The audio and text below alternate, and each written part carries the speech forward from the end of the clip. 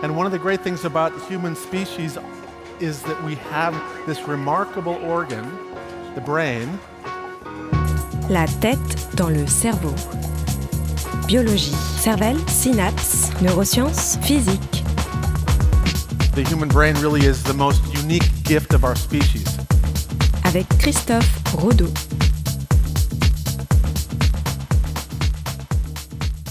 Alors aujourd'hui on va parler... Alors oui, on va parler de rire, mais pas de n'importe quel rire. Et j'ai une question pour toi. Est-ce que tu as déjà essayé de te chatouiller? Si oui, est-ce que tu as déjà réussi à te faire rire? Et si c'est pas le cas, essaye tout de suite et tu me dis si tu arrives à te faire rire. Alors, je vais le faire. Voilà, là je me gratte. Finalement, j'ai déjà essayé, ouais, mais ça ne m'a pas fait rire. Tu t'es rendu compte que ça marchait pas vraiment? Non. En fait, le chatouillement, c'est cette sensation un peu bizarre entre le bien-être et la gêne des fois. Ouais. C'est un élément qui est important, ce chatouillement. Et de façon assez générale, ce qui va être important dans ce chatouillement, ça va être l'effet de surprise. D'accord. Pourquoi? Parce que où est-ce que va se faire ce chatouillement? Quelle est la force que va exercer la personne qui te chatouille sur la peau? Pendant combien de temps? Tout ça, ça ne peut marcher que si c'est un autre qui le fait. Oui, bien sûr. Parce que quand toi tu te le fais, tu contrôles déjà tous ces paramètres. Mais on parle bien de chatouillement avec les mains, parce que si je me chatouille avec une plume... Et ça marchera pareil parce que c'est toi qui fais le geste. On en a déjà parlé dans une autre chronique, le cerveau il n'aime pas du tout l'inconnu. Donc il va s'assurer qu'il contrôle tout ce qu'il fait.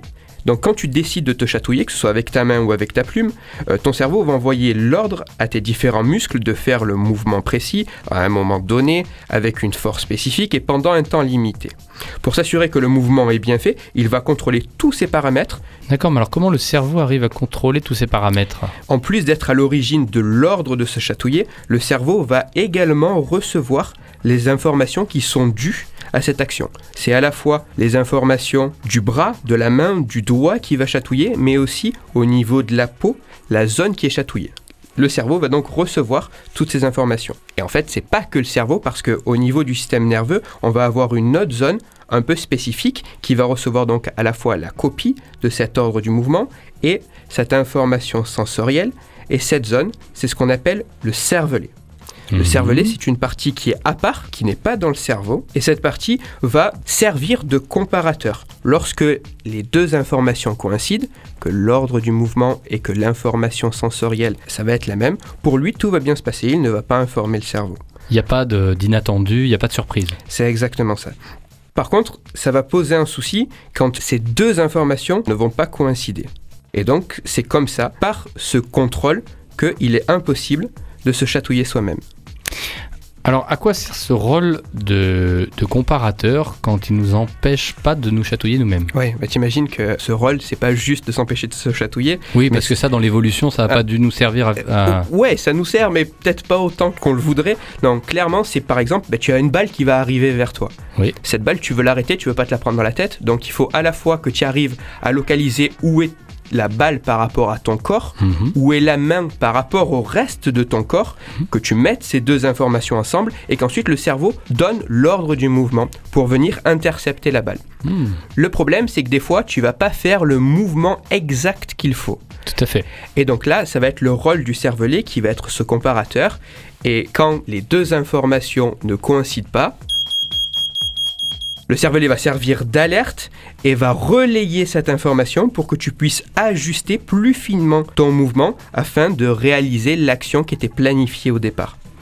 D'accord, mais alors n'existe-t-il pas un moyen de tromper son cervelet pour arriver quand même à se chatouiller? Effectivement, il est quand même possible dans une certaine mesure d'arriver à se chatouiller tout seul.